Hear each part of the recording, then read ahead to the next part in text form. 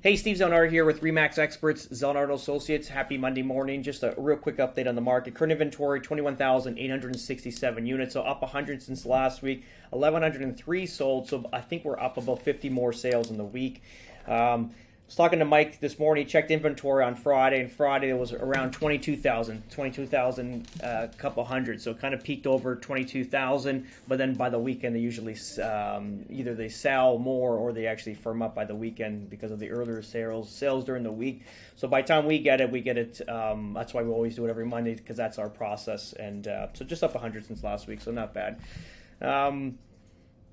Market's going okay. We're starting to pick up too. We're starting to get more calls. Things are starting to come together. Had a little bit of a slow period. Again, April's usually one of those months. And then also May, it was steady. But again, it was one of those hit and miss months. And now we're starting to pick up a little further. But if you're kind of looking at some of these articles being written down or just written here and we're just reading them, residential mortgage debt hits 2.16 trillion amid the slowest growth in 23 years. So the slowest growth meaning that the amount of mortgages being taken out. So it's obviously there's a little bit of a dip, but we know that's part of the inflation, part of the interest rate, part of the affordability issues. Some of these, you kind of read these articles. It's a lot of that. There's a lot of telltales about the concerns about the debt being held and how it's going to get paid back by whoever's holding them, by the mortgagees rather. So in context where debt levels have never been so elevated and households are showing increased warning signs of financial struggle, household debt vulnerability is becoming a primary area of concern, said the CMHC Deputy Chief Economist Tanya. And if you continue on reading this article, as homeowners find it more difficult to manage their monthly budgets, policymakers and financial sectors are on high alert when considering risks of financial industry and the economy.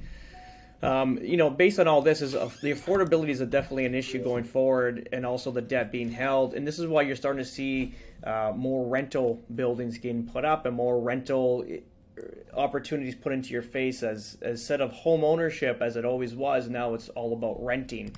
And I was just reading this article here, and I love this. This is a great highlighted.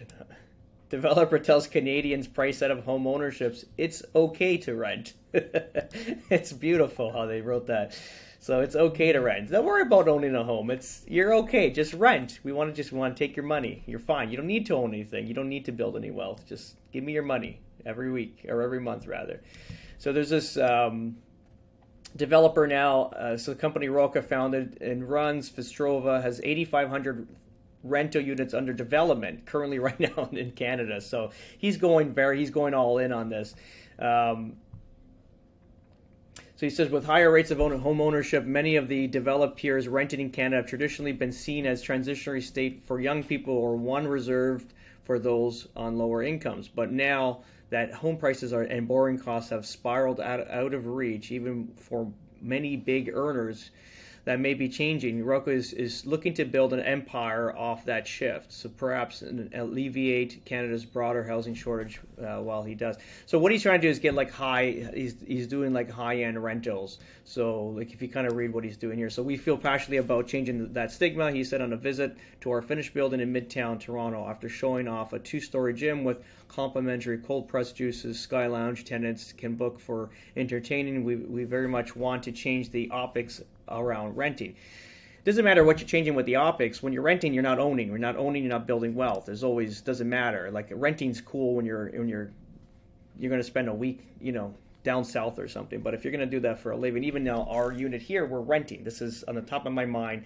I have to buy, and that's obviously going to happen once we get our bills off the ground. I can't rent. It doesn't make sense. If you're paying couple $1,000s for rent, you can be putting that towards a mortgage. You're building wealth. You have ownership of something. One day you're going to retire. You can rent it out. You can sell it. You can do a bunch of stuff with it, or you can move into it. And that's also for business ownership. Like this is a commercial sector here, commercial building here. Obviously, it's like business prestige, but ultimately you own it. You hold it. Even if you retire, you don't need to have use of it. You just rent it out and you create passive income. But you got to take the risk early on in life, right? But again, this is that whole mentality going forward in Canada where it's becoming a renter's market. And I've always been saying this the last 10 years. It's going to turn out to be like Europe very shortly, where you don't own anything. and you're sort of going to be happy. Let's just say that, because even in Europe, they were owned nothing and they were happy because they had beauty all around them. In Canada, you have not the greatest weather and not the greatest, activities, daily activities to kind of have fun with your family. So, yeah, that's pretty much it. So this is another one of those articles. It's kind of telling you the future of Canada, where they're looking at a renters community rather than, say, a home ownership. But this is another article that kind of cements my thinking into place. Obviously, the government, I said it in the past, they're putting something together for affordable homes, affordable properties, but it's not, or affordable apartments rather, but this is just based on apartments. So they're basically putting $1.5 billion into rentals. So your government's going to be the biggest landlord of them all. So that's pretty much it. Have a great day, guys. If you have any questions regarding real estate, always feel free to reach out, 647-962-4372. Have a great day.